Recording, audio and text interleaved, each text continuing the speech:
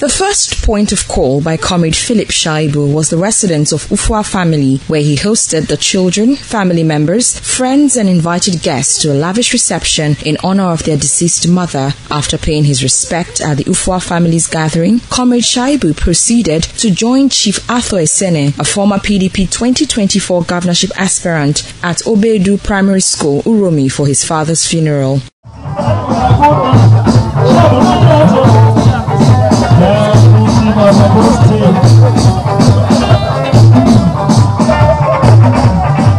My wish is that they keep the name of our father that have gone, keep it by imbibing all those disciplinary virtues that he has impacted in them. I'm aware that he was a disciplinarian, and he said, I always tell me, my dad, very, very tough.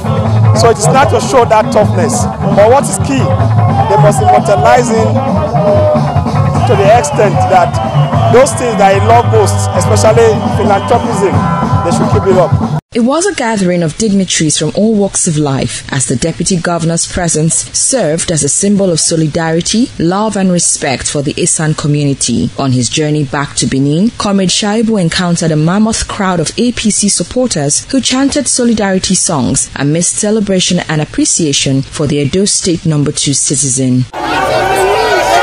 The Deputy Governor also made a brief stop at the popular Ekpoma market, where he was surrounded by a group of traders and passers-by, which attracted the generosity of the Deputy Governor to a nursing mother in their midst.